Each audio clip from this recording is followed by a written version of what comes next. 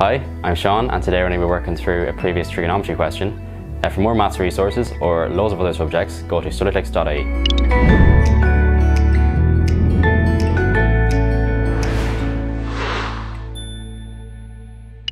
Okay, so here's our question.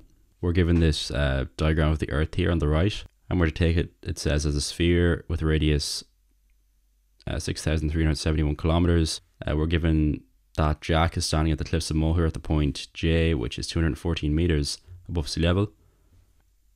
And we're told he's looking out to sea at a point H on the horizon.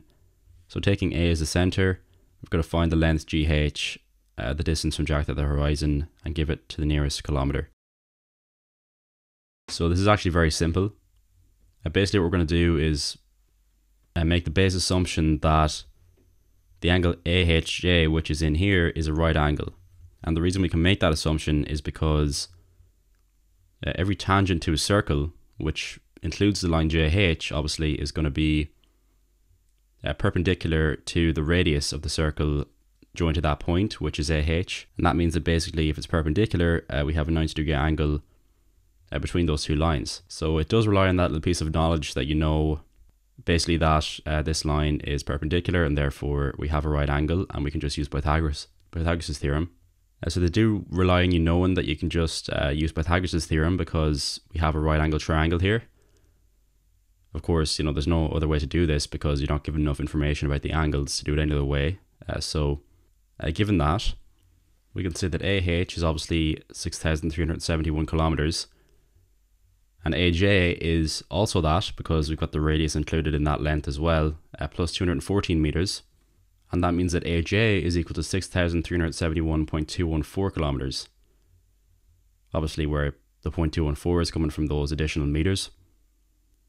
So given that we have these lengths AH and AJ, we can now say that because AJ is the longest side in the triangle, and because it's opposite the right angle, that we put that on one side and square that, and then take away from that the squared length of AH, we will be left with JH to be squared, which obviously we can find the square root of. So JH to be squared then is equal to 6,371.214 to be squared minus 6,371 to be squared.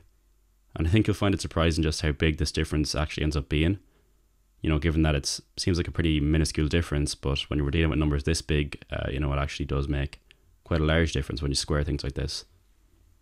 So then that is going to leave us with the fact that JH is equal to the square root of the right hand side of the equation above.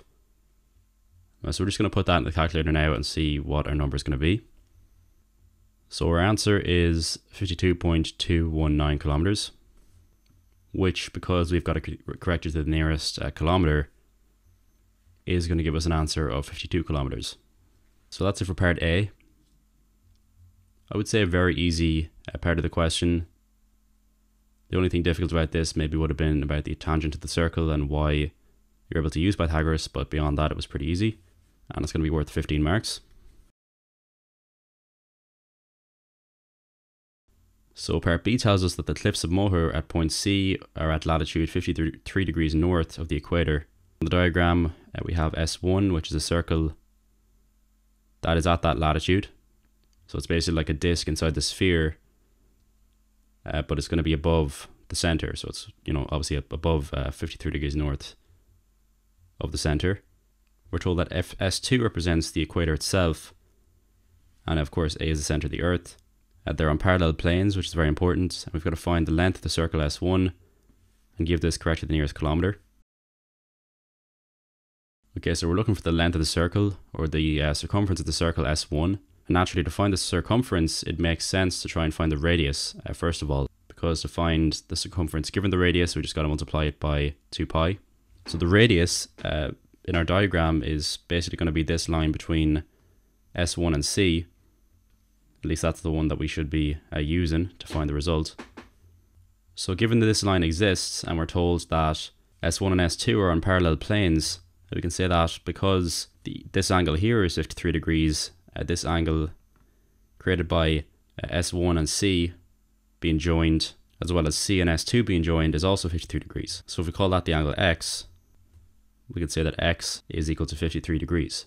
And that makes this really straightforward because we already know the length AC is the length of the radius, 6,371 kilometers, which means that because this is a right angle again, where S1, S2 is perpendicular to the line S1C, we can basically get a relationship here involving cosine, whereby we can say that cos 53 degrees is equal to r over 6,371, because the radius, r of S1 up here in the diagram, is adjacent to the angle, and 6,371 is the hypotenuse, which is opposite the right angle, close to S1 as well. Now you could also say that sine 37 degrees is equal to r over 6,371, again because we know the value of this angle in here is going to be 90 minus 53, and therefore you could also use that.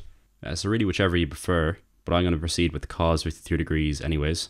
So that means that the radius is equal to 6,371 times cos 53 degrees, and the value of this is 3,834.1635. So that's the radius, but we're actually not done because we're looking for the length.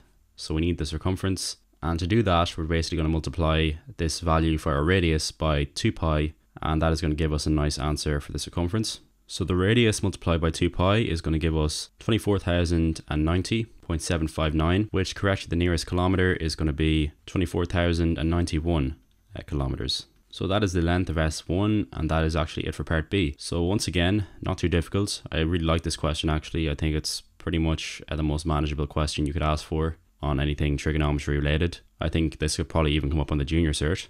And part B is going to be worth 10 marks, by the way. But I do hope you did enjoy the video.